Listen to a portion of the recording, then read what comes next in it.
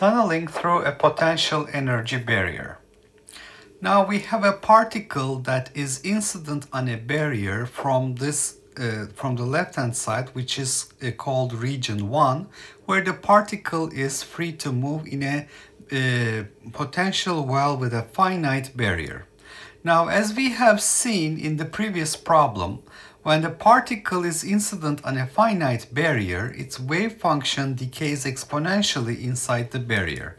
So those were the solutions we had in regions 1 and 3. So with that, we have this sinusoidal wave function decaying exponentially inside this barrier. Now, if this barrier has a width L, it's going to be called a square barrier, and the other side I'm going to call region 3. If this exponential decay does not go to 0 when the particle enters the barrier or exits the barrier, then it can make it to the other side and it will have a solution for its wave function on region 3. Now, here I'm assuming that the energy of the particle that is incident on the square barrier from the left hand side is less than the potential energy U. Okay, so what happens classically? Classically, regions 2 and 3, these two regions are forbidden. Why are they forbidden? Let's see. The energy of the particle E is its potential energy plus the kinetic energy.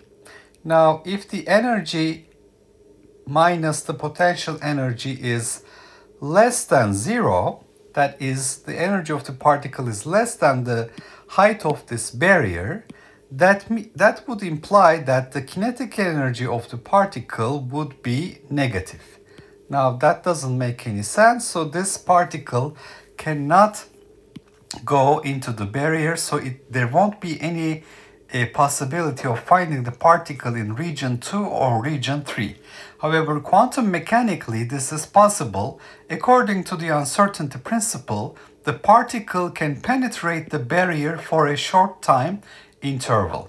The Heisenberg's uncertainty principle tells us that delta E times delta T is greater or equal to h bar over 2. Okay, so that's just the detail. Basically, we're saying that quantum mechanically it's possible that the particle can penetrate this square barrier. The movement of the particle to the far side of the barrier, the fact that this particle can enter the barrier and go to the other side of the barrier is called tunneling. All right?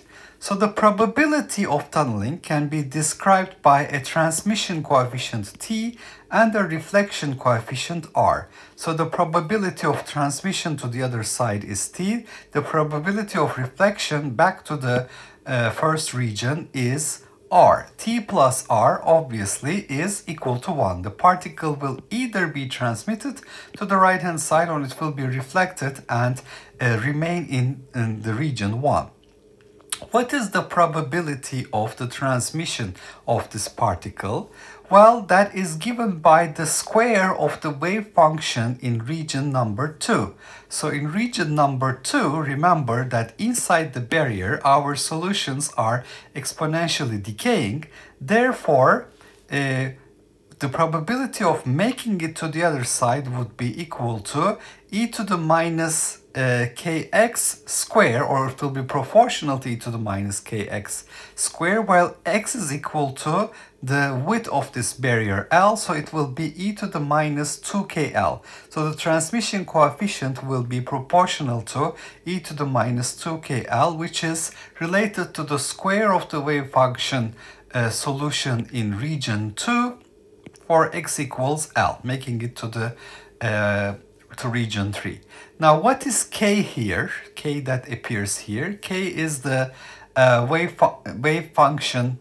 K is the wave vector k, and which has a magnitude square root 2m u minus e over h bar square. Remember that these are bound solutions, so u is greater than e, so this k is a real number. Therefore, this is going to be an exponential decay with barrier thickness. So you can see that as L increases, the probability of getting tunneling to the other side decays exponentially.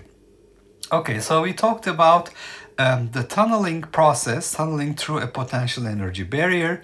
We recall the solutions in regions where we have zero potential energy to be sinusoidal solutions. The solutions should match at the boundaries, and the derivative must be continuous as well. And these requirements told us that in region 2 we should have an exponential decay of the wave function when we go to this boundary between region 1 and 2 approaching from the left hand side.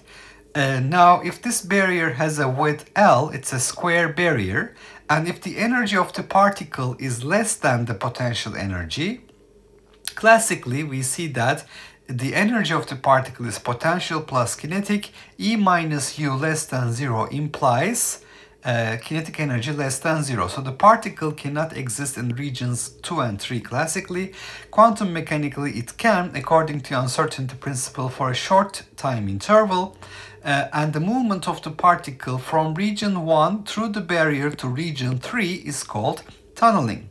The probability of tunneling is given by a transmission coefficient which is proportional to the square of the wave function in region 2 for, evaluated at x is equal to L. So for x we substitute the width of this barrier in the solution. Now the probability of transmission and the probability of reflection, which is described by the reflection coefficient, they should add up to 1. And k, the wave vector magnitude, is square root 2 mu minus e over h bar square, and this tells us that this transmission coefficient decays exponentially with the width of the barrier. So the wider the barrier, the less the chances will be to get tunneling.